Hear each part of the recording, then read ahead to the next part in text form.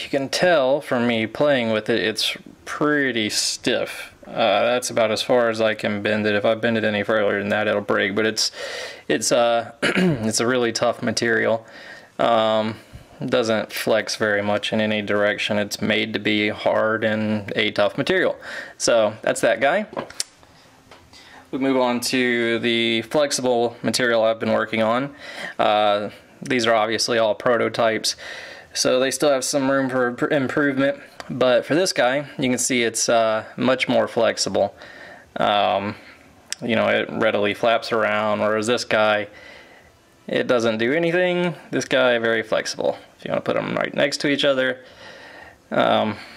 maybe that's a good indication of the difference in flexibility. So this one you can bend around a pretty good bit, you know, twist it, everything else. It's not really elastic, so you can't stretch it or anything like that, but it's just meant to be a hard rubber kind of material that's flexible. Alright, so the last material, this is the really rubbery one, and this stuff, if you can tell from just holding it, is even more flexible than this guy. So if you hold them right next to each other, you can see one is way more flexible than the other.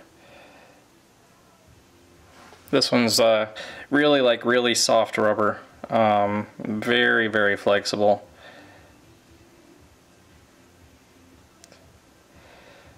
You know, you can twist it or whatever.